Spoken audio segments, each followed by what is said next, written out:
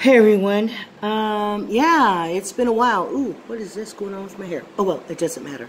I'm coming to you today with a heavy heart, and I have really tried to kind of, I guess, rein my emotions, my thoughts, my feelings, my reactions to what has transpired over the last few days in the event, the unfortunate, untimely the death of Mr. Floyd's murder in Minneapolis, and the anger and the frustration and the uncertainty of how this even happened, and even for all of those before Mr. Floyd, Rodney King, Trayvon, and all of those in between, And I decided today that I'm not going to be the silent person, because for me, I feel that being silent in how I feel about this and sharing, just being authentic and sharing my thoughts in a productive manner, right? If I don't do that, then I become part of the problem. And I'm not part of the solution. And so, this may be a long vid, all right? I'm just going to say that because I've got a lot of thoughts to share with you and some history of my own to share with you. And if it offends some of you, I'm not going to apologize for that, but you can make whatever choice you want to make. Unfriend me, block me, whatever that may be.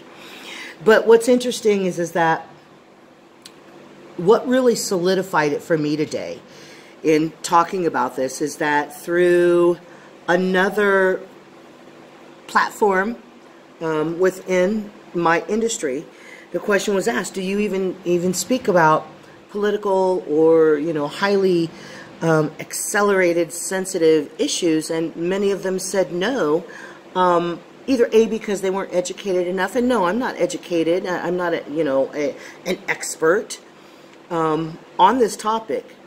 But I was like, wait a minute, as a coach, it's so important to help be that bridge for other people to navigate their own feelings. And being able to be vulnerable enough and to be courageous enough to share your own thoughts about that, to me, is what creates the relationship with folks, and also to help people see things from a different perspective, and or to feel a sense of peace, even if it's just for 2 minutes, 3 minutes, 5 minutes, however long this video is going to take. But I'll just say this, that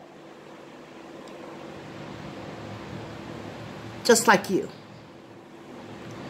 the senselessness of what has happened, no excuse, I don't condone it.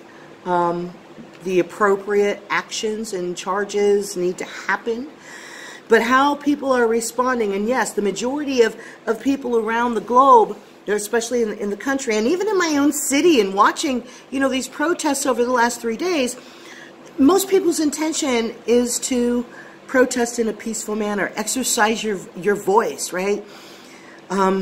Be able to stand in solidarity, and those that are choosing to escalate this to really hurt other people, innocent people, and innocent people's businesses, like a small business owner like myself, who had nothing to do with the actual event itself, is just heartbreaking. It's heartbreaking. Now, the question is okay, then what do you do?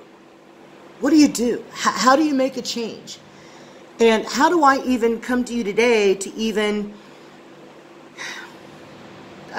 I'm not here to provide solutions, but I'm here to say that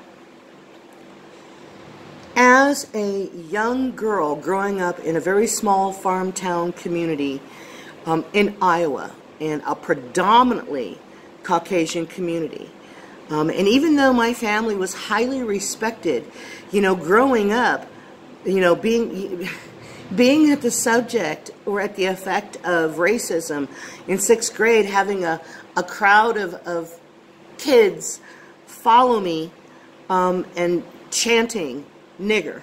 Okay, I said it. I'm not gonna sugarcoat it and say the N-word. That's what I was called. And you know, my family, my ancestors, who truly came from a heritage of slaves on the Martha Winston cotton field plantation in Virginia, we were taught to be the bigger person, to respect who we are, know who we are, and that what other people think about us doesn't matter. Now, I'm not sharing that with you to magnify my experience with quote-unquote racism or to minimize what others may have experienced, and for those who have lost their lives, and my heart goes out to all of those families. Have I experienced, because of the color of my skin, in a situation where surrounded by police and having guns pointed at me? Sure. Yeah, sure I have. I've said it, and that's the truth. But I'm going to tell you right now that what is happening, especially when our emotions are already extremely heightened with COVID-19, and we're starting to make a little bit of a turn around that. Then we have this happen, and that feeds the fire. It feeds all of the uncertainty again, and is creating so much division. I've got on today this shirt. It's part of the Pono movement. My little cousin, 4 years old, who had passed away from an ATV accident. And his parents, my first cousin, created a do what's right. The Pono, do what is right. Be the example. Be the person of motivation. Be the person of inspiration. You know, I've been called the mustard seed of inspiration. And I'm just here to tell you to do what is right. I'm not telling you how to feel about it, but however you are feeling about it, do the right thing. Don't harm other people. Don't harm small business owners like myself, who are trying to thrive and who are trying to make a difference in this world. Be part of the solution. That's all I got. And you know what? I am going to close it out with one thing. Excuse me. I sang this song at the very onset of the COVID-19 stay-at-home orders. And I'm going to sing it again to you today, because this is my prayer.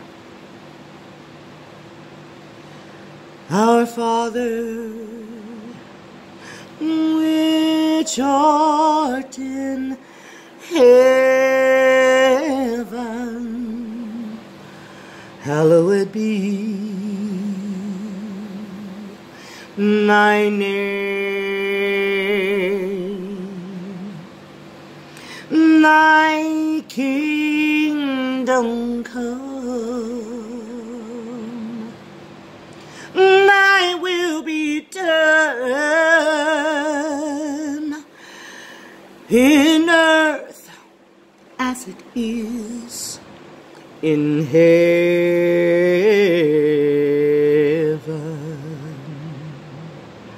Lead us this day our daily bread, and forgive us our debts as we forgive our debtors.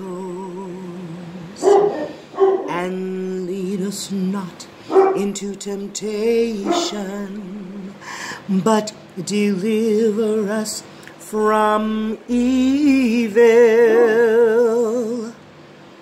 For thine is the kingdom and the power and the glory forever.